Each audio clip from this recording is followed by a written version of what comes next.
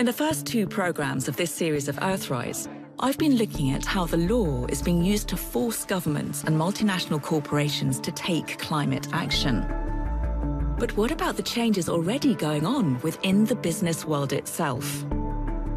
In this program, I'm exploring whether transforming the economic legacy of the Industrial Revolution could, in part, be an inside job. But how do we shift from knowledge to action? One organisation in the Netherlands thinks a change in perspective may help. It uses virtual reality to give business leaders an astronaut's view of Earth, the so-called overview effect. It's the brainchild of former CEO Egbert Mulder. It creates a new connection between you and the planet. You see the beauty of the planet and you see the fragility of the planet. And you see from space the destruction that humankind has done to the planet. Then you become very much motivated to do something about it. The aim is to reach the hearts and minds of 1 million business leaders around the world by 2030.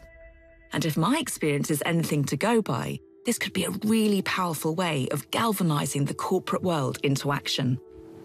I feel quite exhausted by that experience and a whole jumble of emotions. Deep, deep sadness, compassion, and huge gratitude for this amazing organism that we're lucky enough to be able to call home. We've been looking at systems in this series, and the systems have to change. Now, whether we choose to leave our stamp on history as one of a glorious moment when we learn from our mistakes, we sort out the systems that are so destructive, or whether this is a story of us buying, extracting, plundering our way into destruction, I don't know. But it's up to all of us to put as much pressure as we can on those systems so that they work for our planet, they work for our only home. Because otherwise we won't have one. It's as simple as that.